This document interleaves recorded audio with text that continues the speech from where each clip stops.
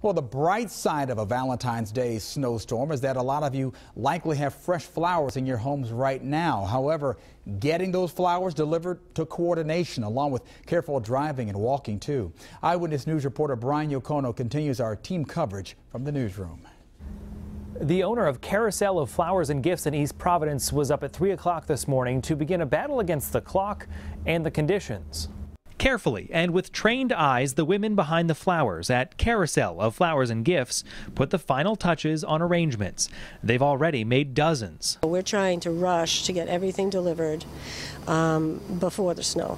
And because of that, we've had to stop taking new orders for delivery today. As those deliveries head out the door, they need special attention in such cold temperatures. If we leave them on their porch, they would die. So it's a huge impact.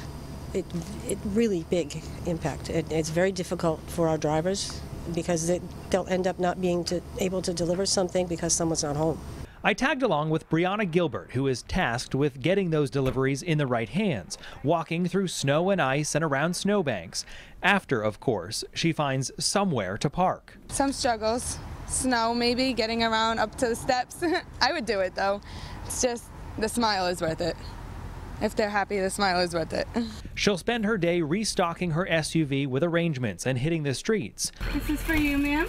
Thank you. You're welcome. With a watchful eye on the clock. It's important to get in before the snowstorms. No one really wants to go out. Their hands freeze, you know, the flowers freeze. According to the National Retail Federation, Americans plan to spend $2.1 billion on flowers alone this year. The average shopper also expected to spend roughly $9 more on gifts overall this year compared to last year. In the newsroom, Brian Yokono, Eyewitness News.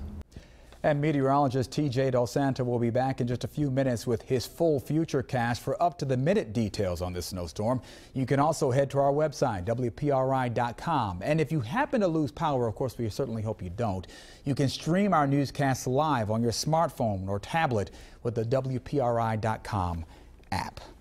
And we want to see how the snow is looking in your neck of the woods. You can email us pictures and videos to report it at WPRI.com or on our app by clicking on the Report It button.